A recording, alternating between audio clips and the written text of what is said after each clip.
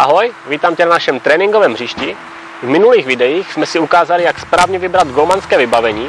Dneska si ale řekneme, které kusy z tohoto vybavení 100% potřebuješ a které ti stačí dokoupit až později. Pokud jsi golman a jdeš chytat úplně poprvé, potřebuješ 5 základních věcí do brány.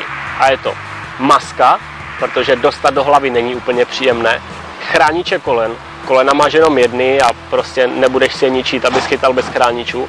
Suspenzor, tam je to úplně jasné. Vestu, dostat míčkem na holé tělo, taková rána taky není příjemná. A kalhoty, protože bez kalhot chytat se nedá. Zbylé věci, jako jsou rukavice, boty, chrániče loktu nebo dres, to na začátku úplně nepotřebuješ, jo? Prostě až si budeš 100% jistý, že do toho chceš zainvestovat, že budeš chytat dlouhodobě, potom si tyhle věci dokup. Na závěr tady mám pro tebe pár vychytávek, které potřebuješ, pokud to s chytáním myslíš opravdu vážně. První věc je ručník.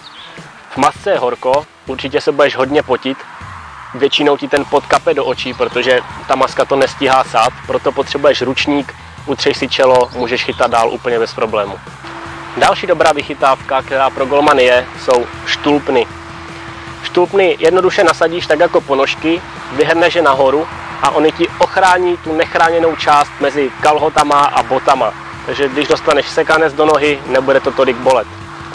A poslední věc je kompresní tričko. Pokud si dáš vestu přímo na tělo, ona se ti zapotí a nebudeš ji moc sundat. Ale když si pod vestu dáš ještě kompresní tričko, vesta z tebe krásně sjede a je to úplně bez problému. Tak tohle bylo poslední video ze série Jak vybrat golmanské věci. Pokud si v těchto videích něco nenašel, neboj se nám napsat nebo zavolat, rádi ti na otázku odpovíme. Uvidíme se zase příště, ahoj.